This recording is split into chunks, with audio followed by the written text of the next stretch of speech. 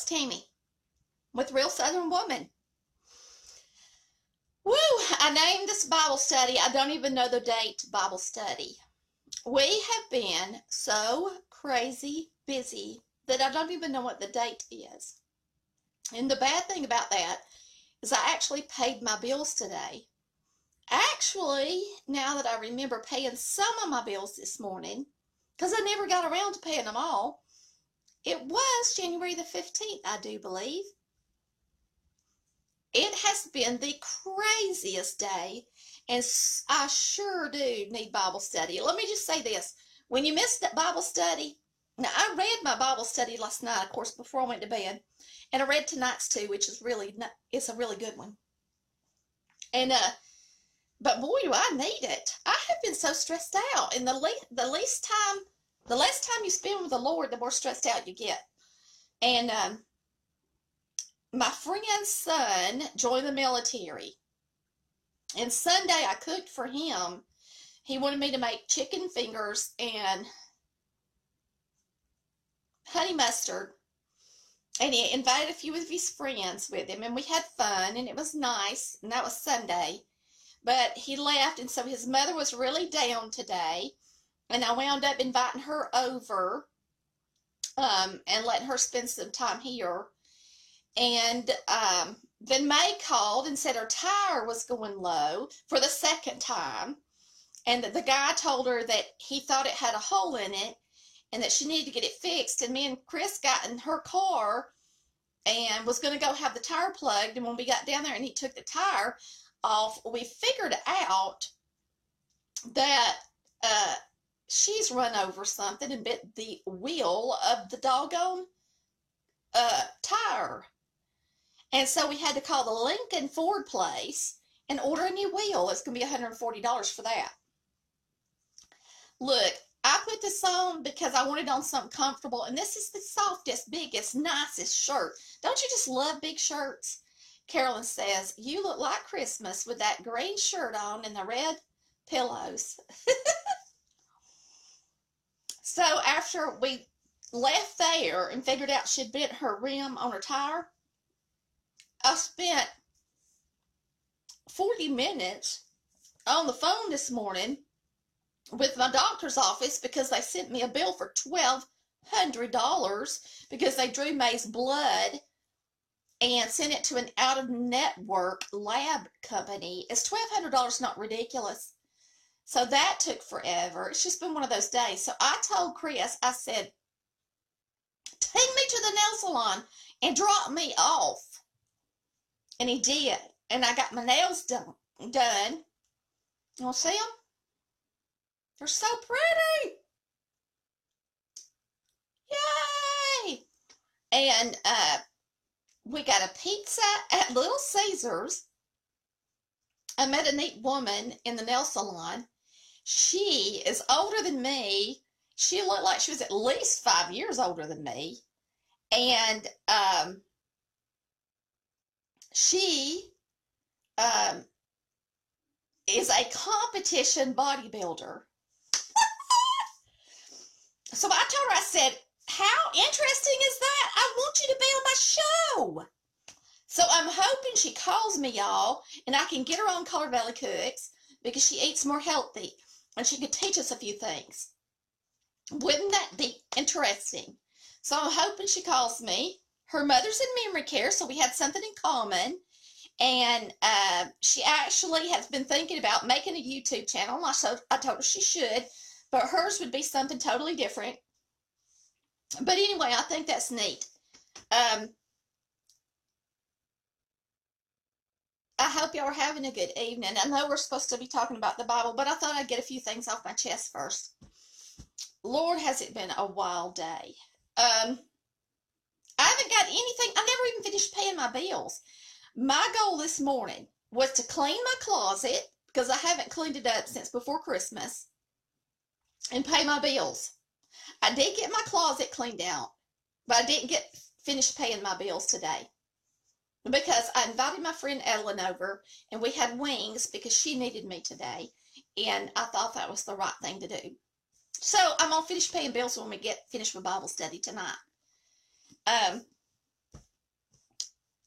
I'm just happy anyway, and I'm happy that I have you girls to talk to. And guys, I got a couple of guys that watch faithfully. I'm just happy that y'all are here for me. And when I have a bad day, God is here, and y'all are here, and we get to see each other. I like these evening Bible studies better. Let me know if you do. If you do, I might just start doing them in the evenings, because the good thing about it is I have time to cook, clean up everything, and I'm relaxed, and it ends my crazy day. And just let me know your thoughts on that one. Tonight, it is a really good thing, and that is in our book, Jesus, Our Perfect Hope. And I have noticed that a couple more of you bought books, I do believe. Woo! And it's by Charles Stanley. And we are going to read today's reading, and it's a really good one. Like I said, I've said that like 3 times, but it is. Okay, something to think about on a day like today. Today has been a day like a Monday for me. Oh, and let me tell y'all this. Thursday, we are going to Macon. We're going down to Mercer, and Maya's going to tour the school, and we're going down with her. So when I do Bible study, I may actually do it in the car on the way home from there. But if for some reason I'm not on here Thursday, we've had a long day and I'm exhausted in the car. If not, then I will do it in the car on the way home. That is, if the Wi-Fi works good. Okay, so remember that Thursday, May has Mercer touring the school, and it's going to be raining a little bit, so pray for our traveling mercies, and I'm hoping that we get to walk around and see quite a few things there.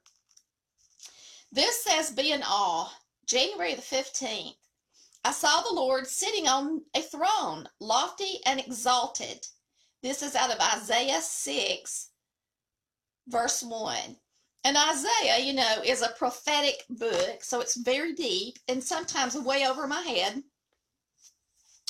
But it's still fun to read, no matter what the book is. So we're going to pick up and we're going to read this for a minute, and then we're going to read what Charles Stanley has to say. So if you want to go to Isaiah chapter 6, you can read with me. That'd be good. Because you know what? Wisdom comes from the Word of God. So we need all the wisdom we can get, don't we? Maybe that's why older people are wiser. Because when you get older, you settle down more. Listening to the Word of God doesn't seem so scary to you. And maybe that's one reason older people are wiser, because they're not afraid and they're not ashamed to say. I remember when I was young, I was a Christian, but I was kind of ashamed. And I know it's terrible, but it's true. Like, if I was listening to Christian music, sometimes I would roll my window up so the person next to me couldn't hear it, because I was afraid of what they might think. Isn't that stupid? Or, you're just not like you are when you're older. When you're older, you don't mind shouting his name to the rooftops. But when you're younger, you're worried about what somebody might think of you.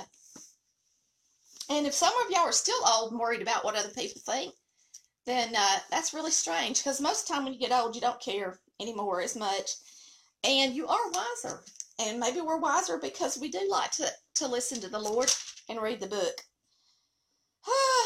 And if we don't like to listen to the Lord and read the book, then we just think we're wiser. We're really not. Isaiah chapter 6, it says, the holy and glorious God is the chapter name in my book, because I have a King James Version study Bible. I love it. If you want to see it, it looks like it's hardback. They're cheaper when you buy them in a hardback version. So I get the study Bible in hardback. That way I don't have to pay as much. I get large print though. It says, in the year that King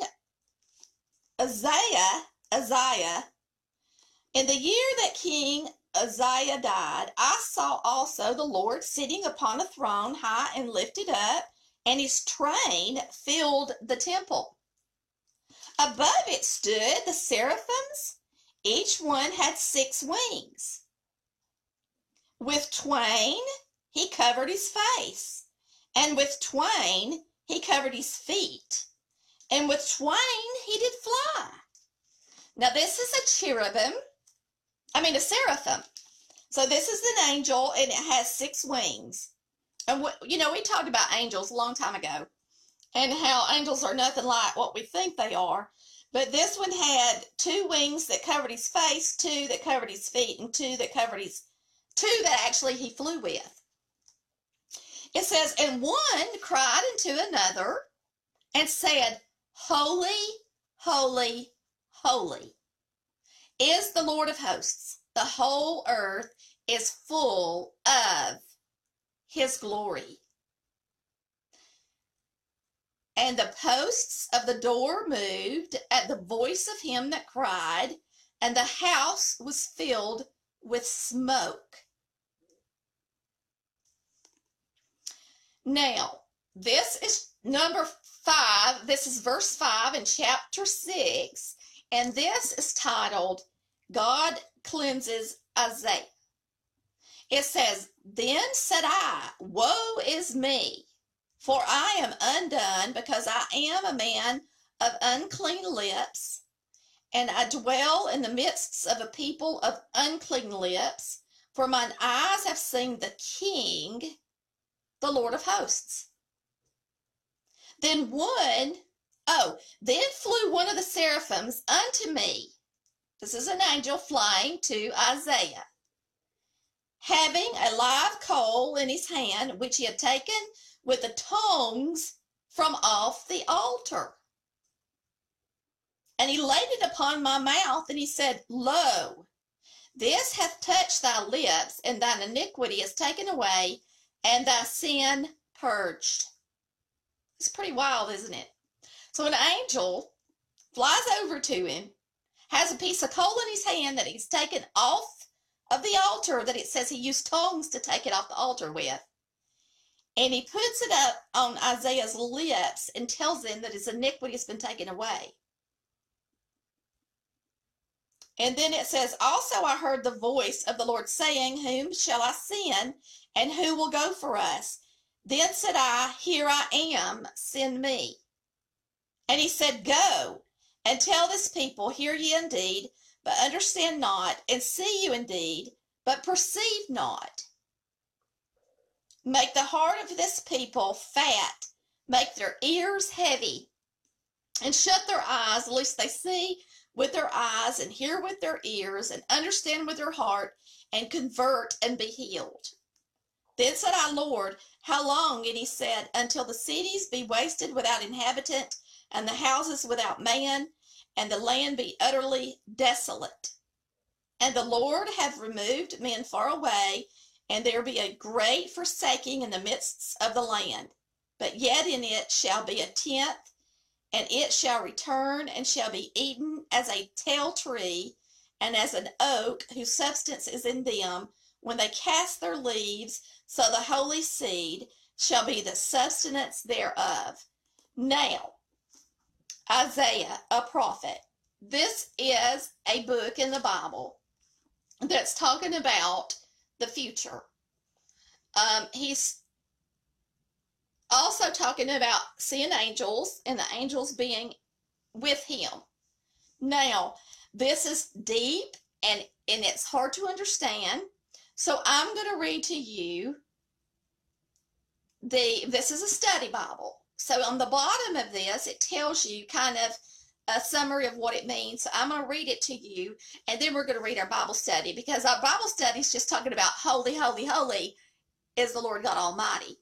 And I was just thinking, when it said this, it says, Holy, holy, holy is the Lord of hosts. The whole earth is full of his glory.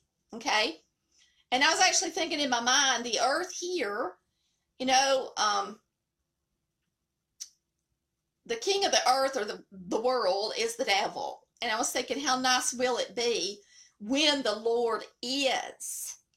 That's all we see, and it's full of his glory. And it really is like this, where we can say, Holy, holy, holy. it's just going to be really nice. But let's read what this has to say. I haven't read it yet, so let's read it together. It says, Isaiah's confession, having seen God in the full glory of his holiness, Isaiah pronounces the prophetic woe upon himself. I've got my doggone speaker upside down. I guess as loud as I am, y'all can hear me. It says, Isaiah pronounces the prophetic woe upon himself. This was the legal charge meaning ruined or dead. His self-evaluation was, I am undone. It says from Hebrew, dama, meaning to be dumb or silent. This, his response, was a statement of total self-condemnation. I am dead. I am speechless. Recognizing that he has no legitimate excuse for himself, he further realizes that he is unclean, which means tame, defiled, or polluted. This self-evaluation is made in light of the fact that he has seen the King, the Lord of hosts. The heavenly King is identified as Yahweh himself, who is called Lord of hosts 62 times in Isaiah and 261 times throughout the Old Testament. Isaiah's consecration. Isaiah's confession of his personal sin brought the response of God's cleansing to equip him for service to the Lord. The altar was the place of blood sacrifice, called by later rabbinic writers the parasalite, or place of expiation or intercession. The coal has no redemptive ability of its own, but is symbolic in the efficiency of the burnt offering consumed on the altar. Thus, Isaiah's sin was purged or cleansed. Isaiah's call was in verse 8, and it states that he heard the voice of the Lord asking whom he should send and who will go for us. The plural pronouns are used here, as in Genesis 1:26, to refer to the triune God. The prophet himself is now a changed man. Having his burden of guilt and worry removed, he spontaneously volunteers, "Here I am, send me." His consecration by God prepared him to answer God's call to service. Isaiah's response, "Here am I," is one word in Hebrew, ha'ini. It also appears in the Hebrew text 58:9, when God responds to those who call on him and say, "Here I am." Thus, Isaiah connects his response to God's call in the first part of his book to God's response to his call in the second part of the book, emphasizing the unity of the book's authorship. It says Isaiah's commission were verses 9 through 13 that we read, and it says that God warns Isaiah that his ministry, for the most part, will fall upon deaf ears. The syntax of the sentence indicates that "hear ye" indeed means keep on hearing.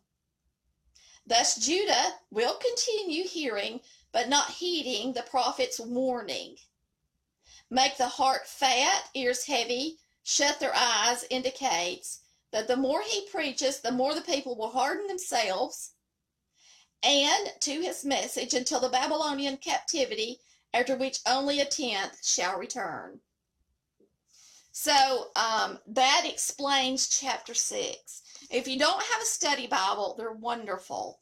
And I recommend you getting one, because when you read chapters and books like Isaiah, when you're talking about a prophet, it is written, most of the Bible I can understand pretty easily with the Holy Spirit that's living inside me, that helps me know what I'm reading. But I will say, when you're reading books like Isaiah, which is a prophetic book, it's a lot harder. So study Bibles are wonderful. They're wonderful anyway. And you can buy these online for nearly nothing, especially if you go. My favorite Bible place to buy Bibles is christianbooks.com. And this is the King James Study Bible, second edition, hardback, and they really have good deals on them when they're hardback. And that's all you need when you're at home is a hardback to read. They're really nice. So let's go back and see what Charles Stanley has to say. Charles Stanley says, I saw the Lord sitting on a throne, lofty and exalted. Now, I'm sure this is a different version because the KJV version says, let me flip over there. In the year. Now listen to the difference. His says, I saw the Lord sitting on a throne, lofty and exalted. Okay?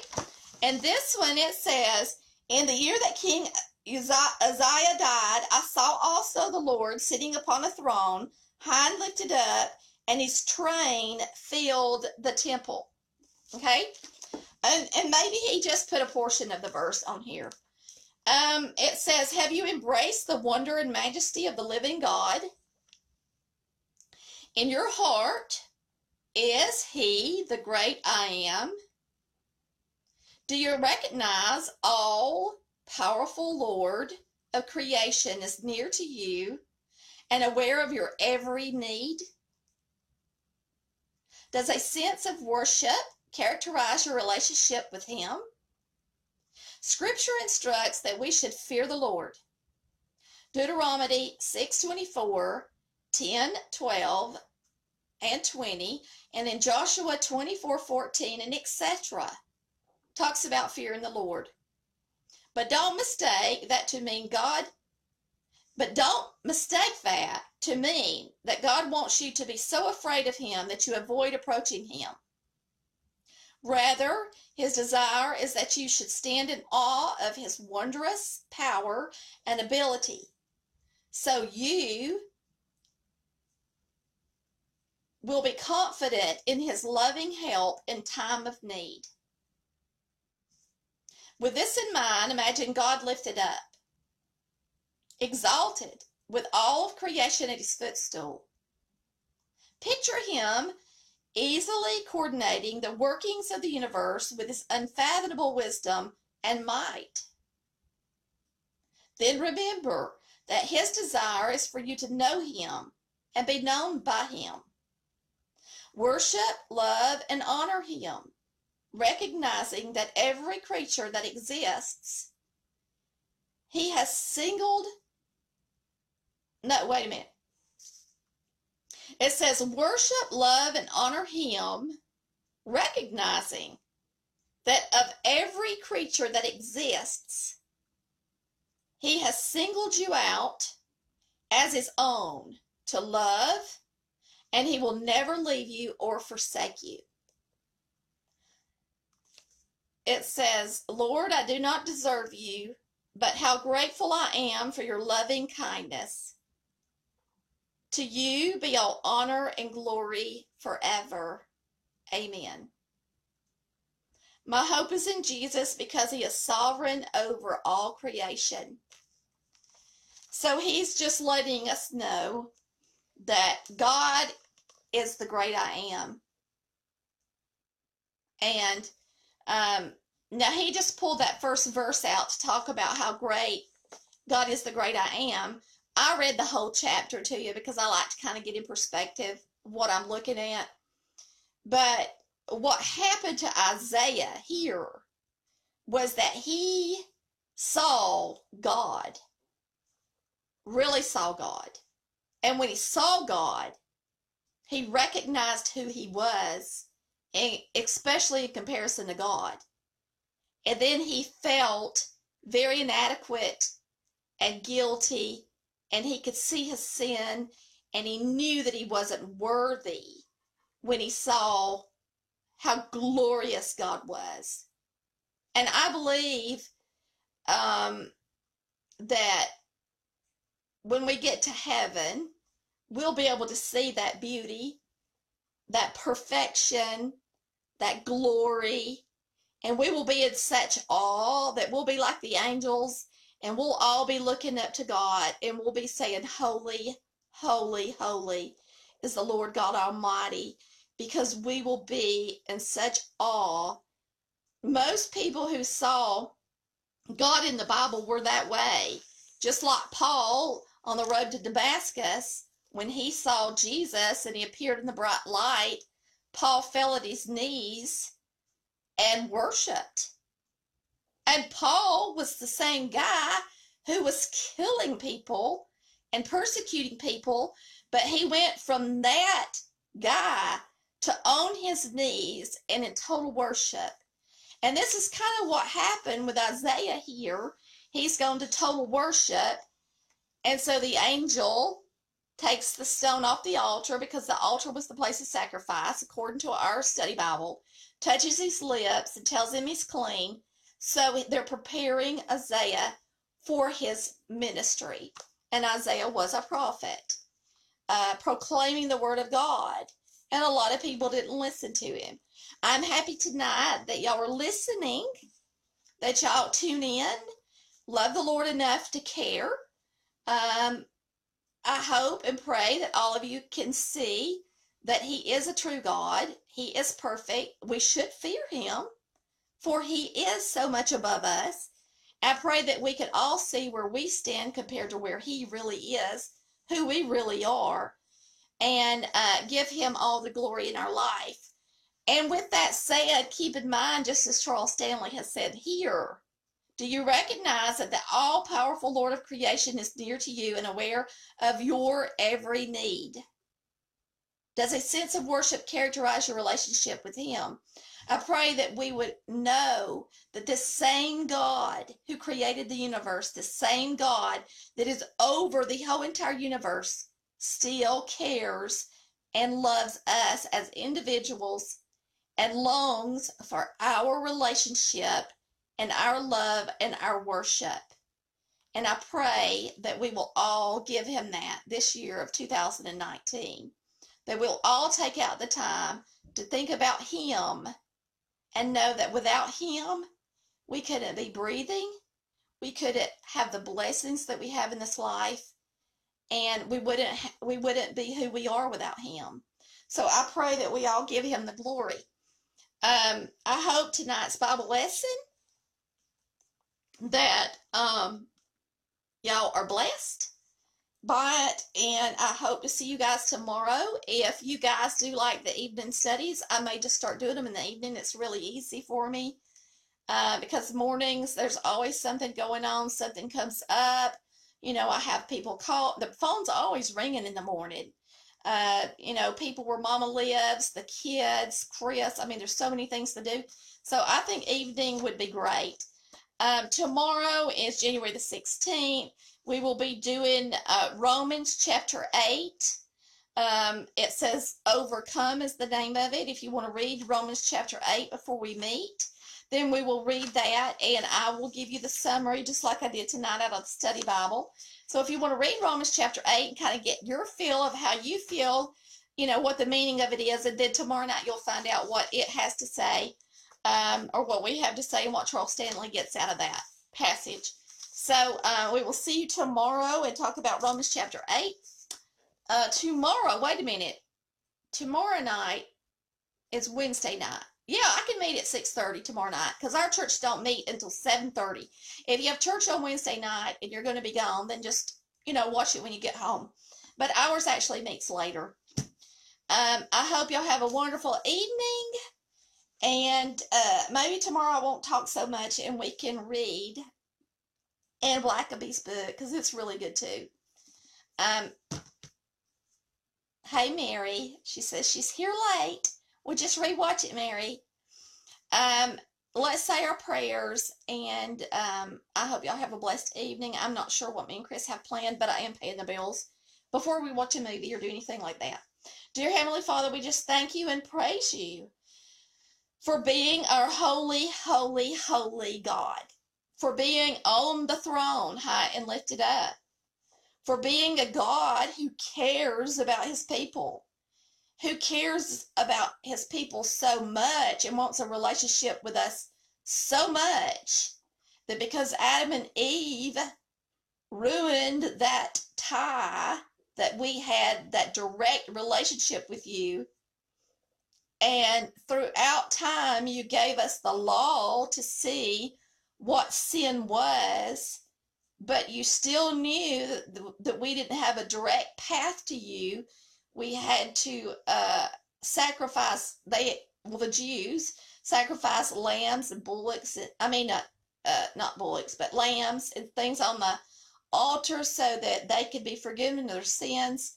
But you, Lord, cared about us so much, and you were more interested in our hearts than what we could do to be holy. For you knew there was absolutely nothing we could do to be righteous. And you gave your son as that ultimate sacrifice. And now we have a direct path that we can pray to you and have a relationship with you. It's just unbelievable that only you could really understand it, because it is a spiritual thing. And I thank you on behalf of everyone who's listening and the Christians here and the church that you provided a way for us to have a special relationship, to give us joy in our hearts and peace and love here on this earth. Just be with us tonight. Help us be witnesses, for that's what matters to you the most. In Christ's name we pray. Amen. Love y'all.